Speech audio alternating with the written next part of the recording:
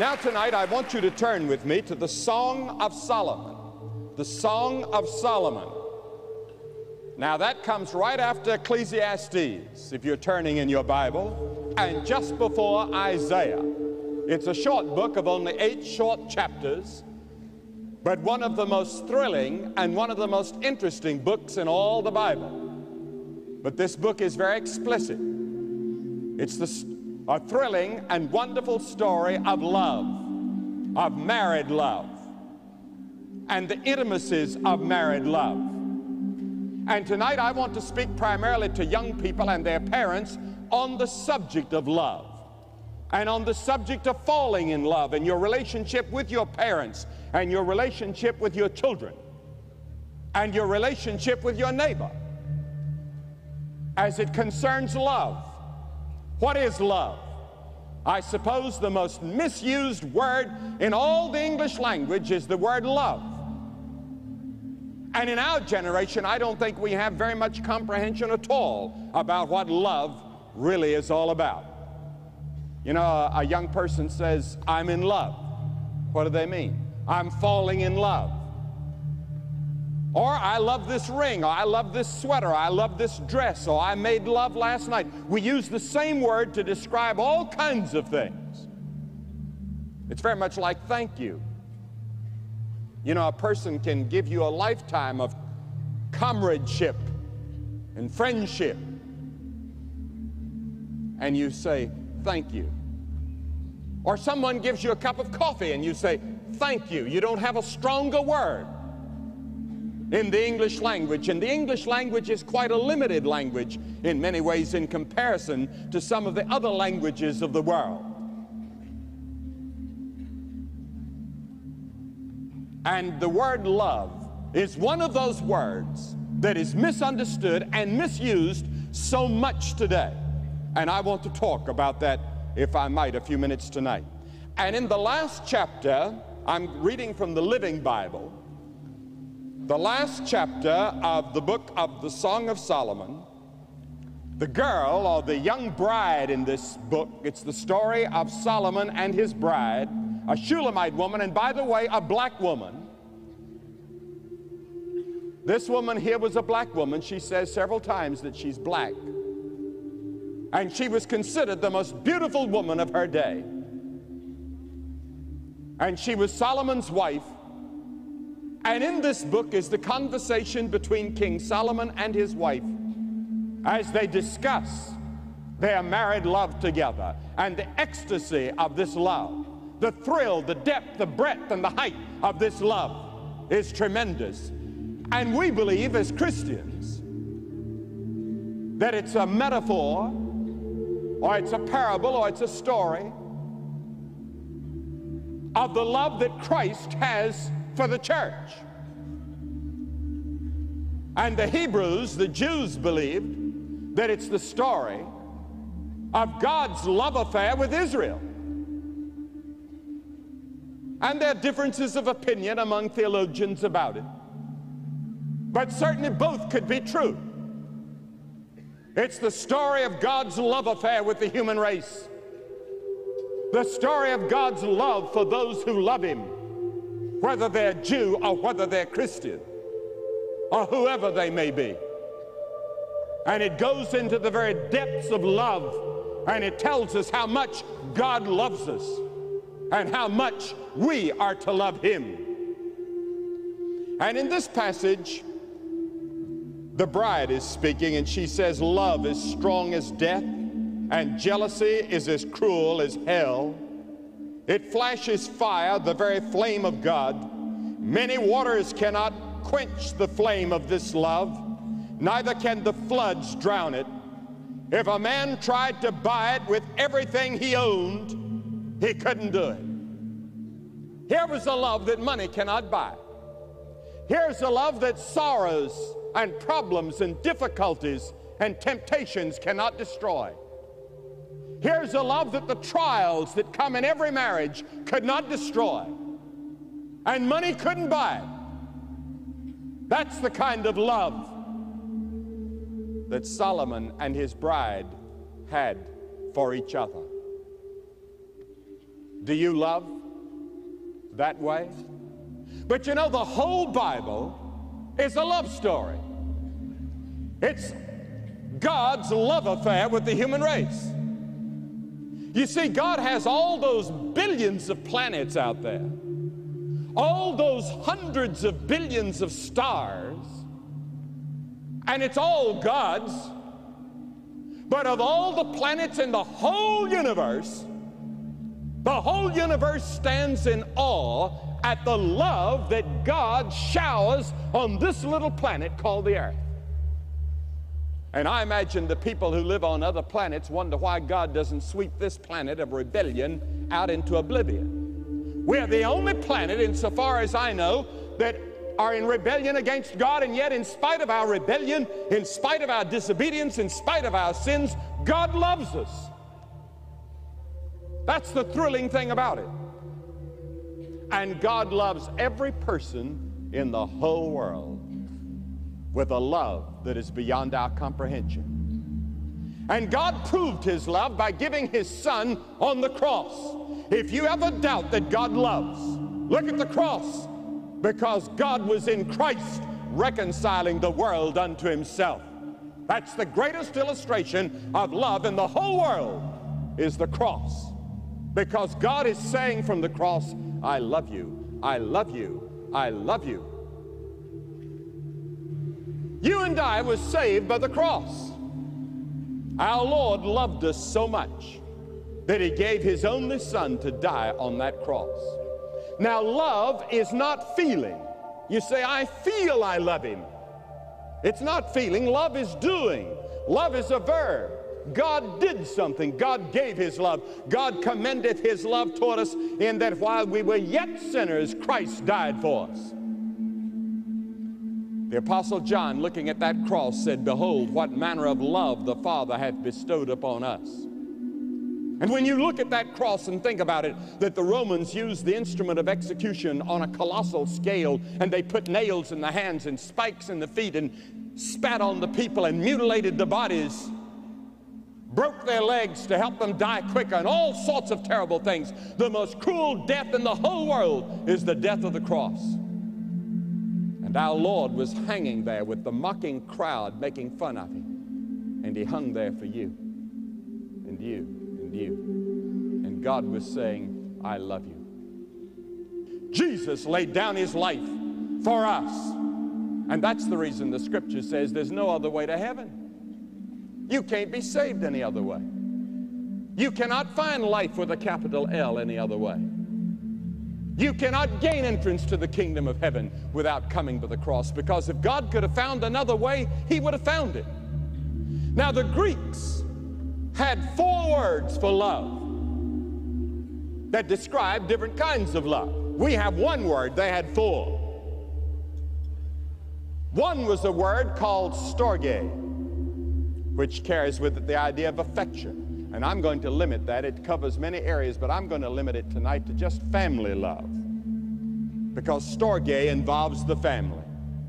And I want to ask you young people tonight, what is your relationship to your parents?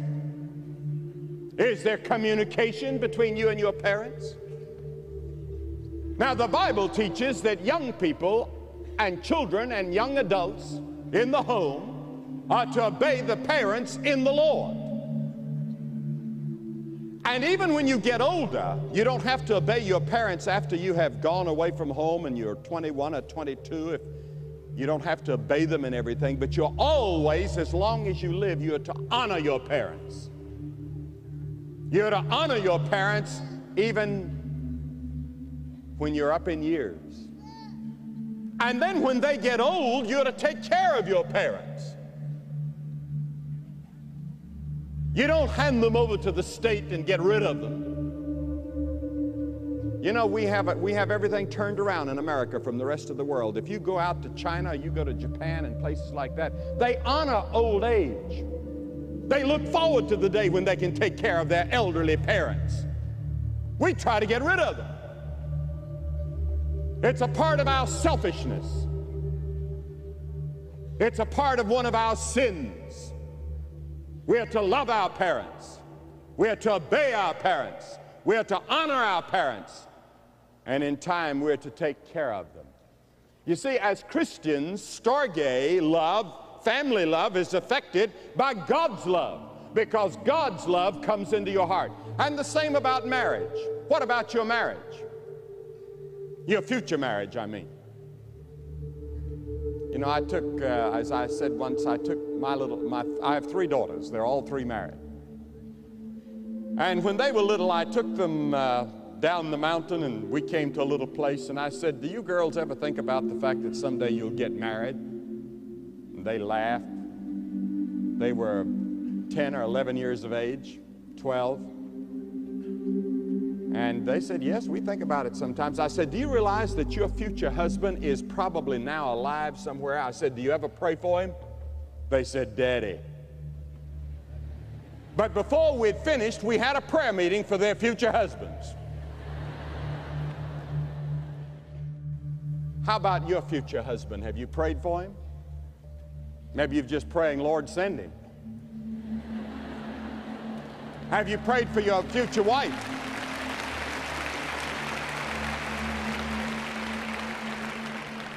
You heard about the girl that went to the palm reader to see if she could find any answer to her problem about not getting a husband, and he said, you'll be proposed to 3 times this next year. And she said, no, I won't. I'm going to accept the first one.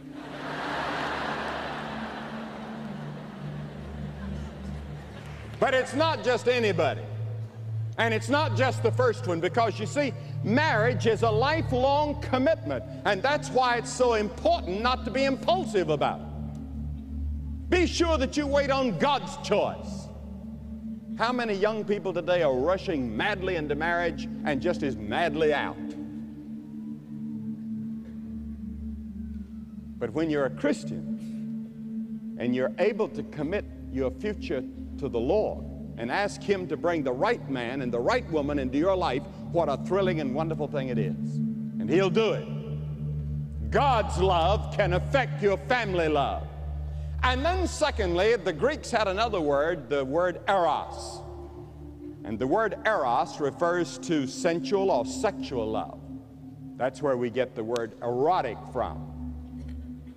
And God's love affects eros.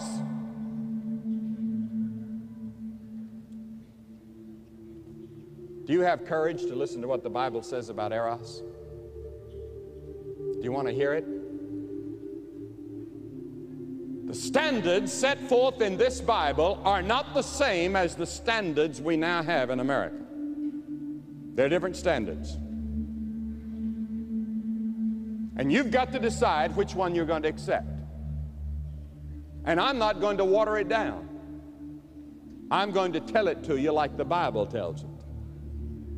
The Bible says that immorality is sin.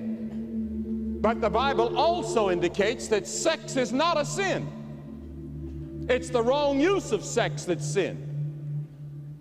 Many ancient and many modern writers have held the idea that the body is evil. George Bernard Shaw once wrote about the tyranny of the flesh. Plato thought that the body was evil. But the body is not evil. The Bible teaches that your body is sacred. The Bible teaches that for the Christian, that it's the temple of the Holy Spirit.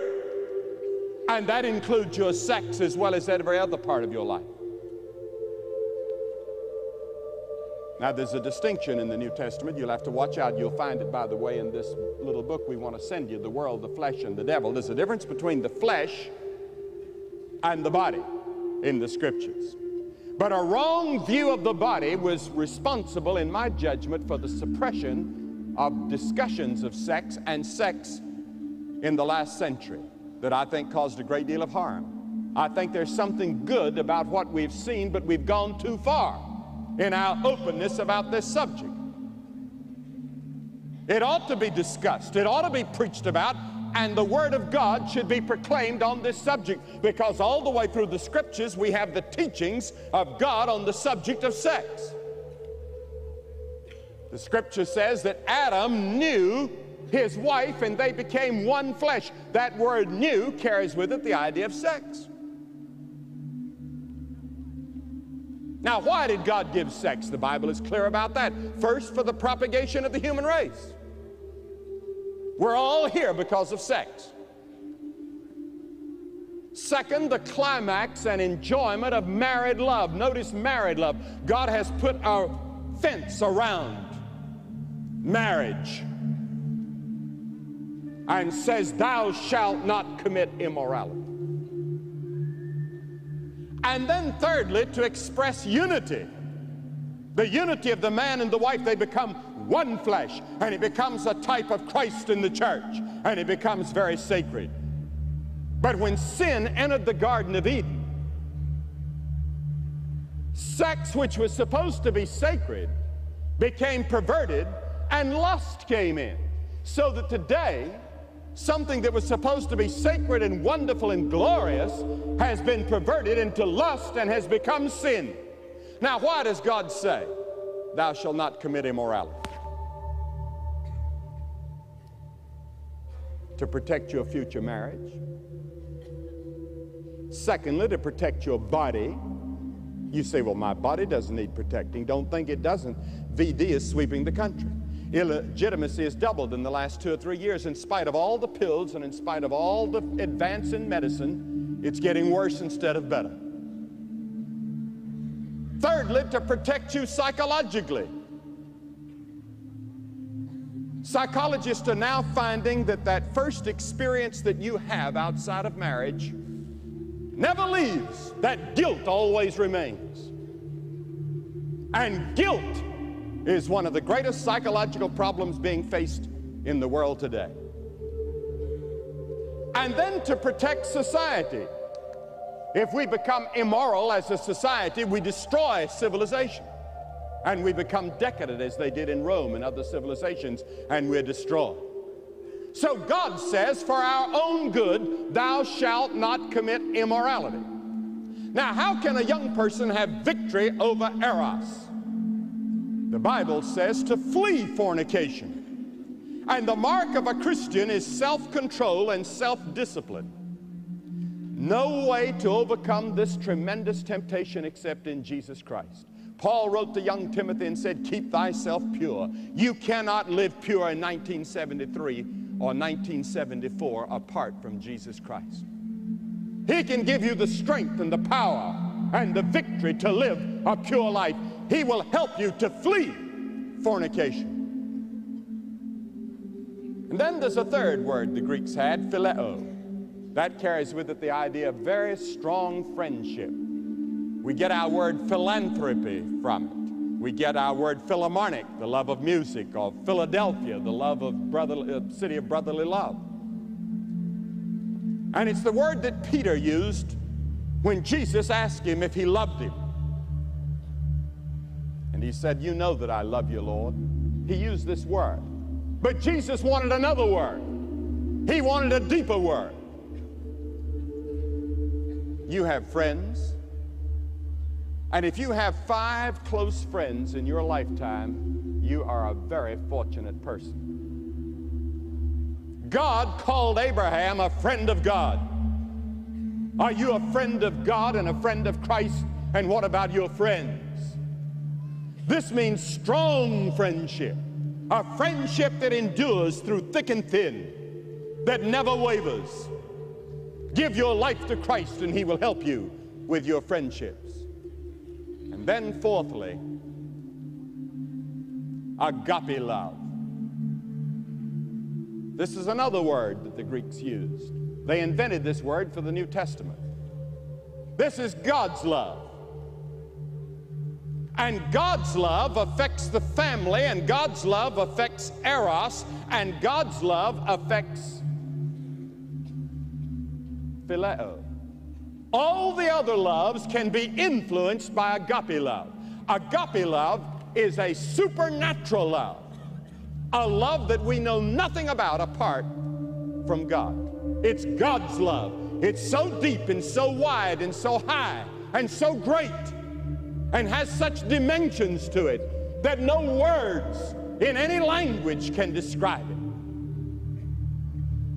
It's a love that God has for you, that in spite of the fact that you were rebelling against Him, In spite of the fact that you were a sinner, in spite of the fact that you broke His laws, He gave His Son to shed His blood. In spite of everything we've ever done, God loves. And words cannot describe it. And God says the moment you receive His Son as Savior, He gives you the Spirit of God to live in your heart, and the Spirit of God produces this love in you and through you. That's the reason Jesus said, "Thou shalt love thy neighbor as thyself." It's a supernatural love for your neighbor. You may not like your neighbor,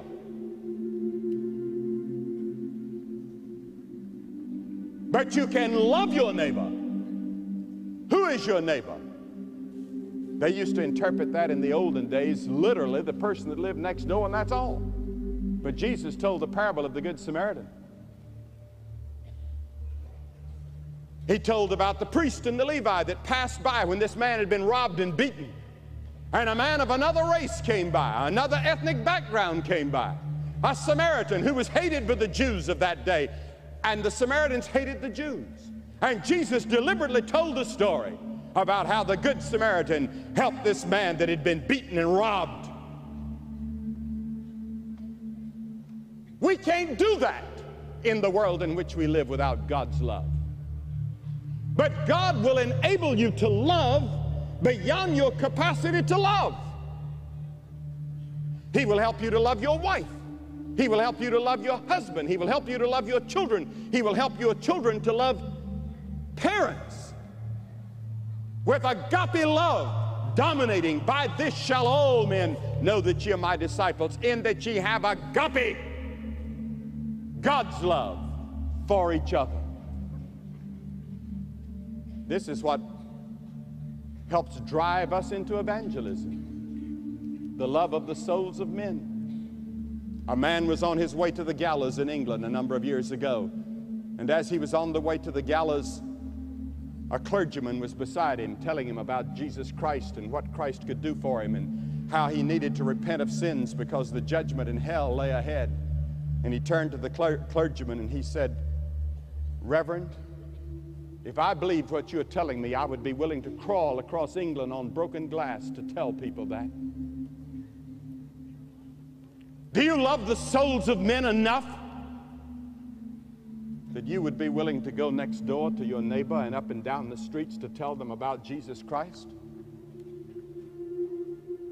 God's love in our hearts, produced by the Holy Spirit, supernaturally produced. No, I cannot love everybody, but God can give me the capacity to love everybody.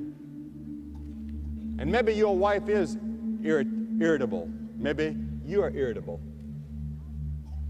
God can take you and change you and transform you and transform that relationship until you can fall in love all over again. God can take you young people here tonight and forgive your past sins, every one of them. Think of it, every sin forgiven, and make your heart just as clean as it was the day you were born, and resensitize your conscience, which is in danger of becoming hardened,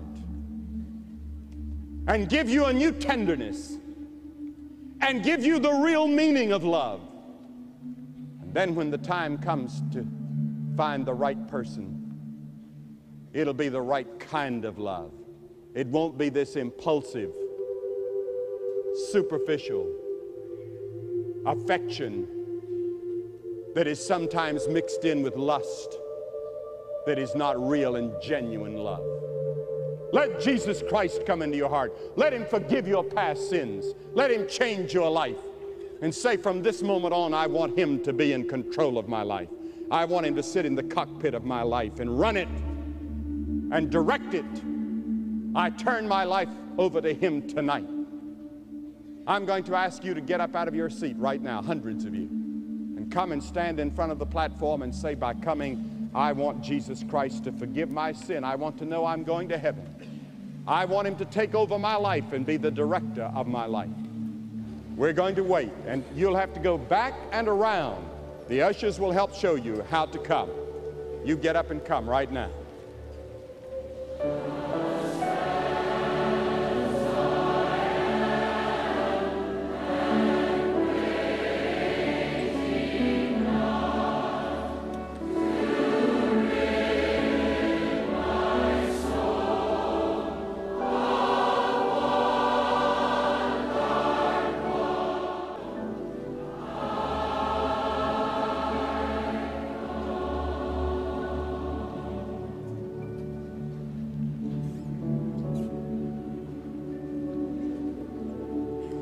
To you that are watching by television, you can see as scores and hundreds of people are coming here in St. Louis, Missouri, to make their commitment to Jesus Christ and to accept God's offer of love and forgiveness and mercy in Jesus Christ. You can make that same commitment where you are. God help you to make that commitment and go to church next Sunday.